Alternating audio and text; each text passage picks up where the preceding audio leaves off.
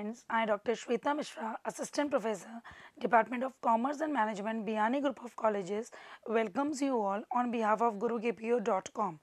The topic which I am going to discuss today is Spearman's Rank Correlation.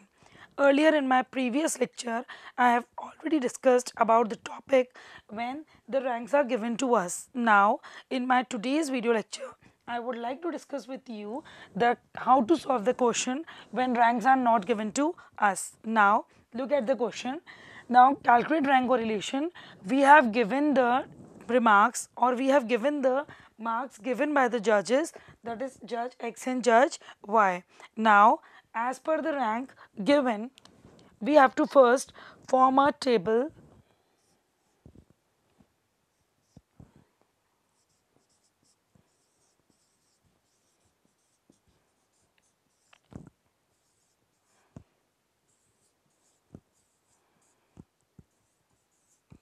Now, in the same manner, we are going to write here rank 1, and in the same manner we are going to write the marks given by judge Y.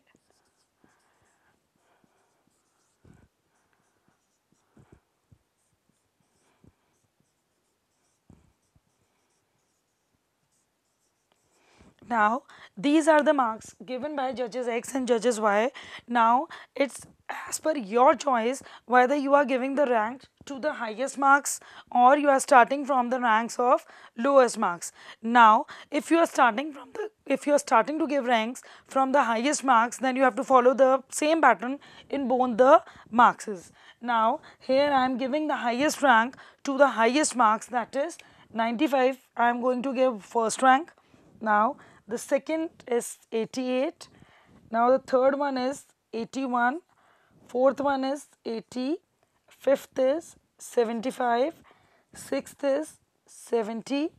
Seventh is 60 and eighth is 50. In the same manner, I am going to give the ranks to the marks given by Y judge and write here as R2. The highest mark scored by the student is 150. So, I am going to give here rank 1. Now, moving on forward, the next highest marks is 142. Sorry, 142. Yeah. Third one is 140. Next highest marks is 120. Sorry, it's 134. Now, next highest marks is 120. Moving on to the next is 115. Now, next is 110 and the last is 100.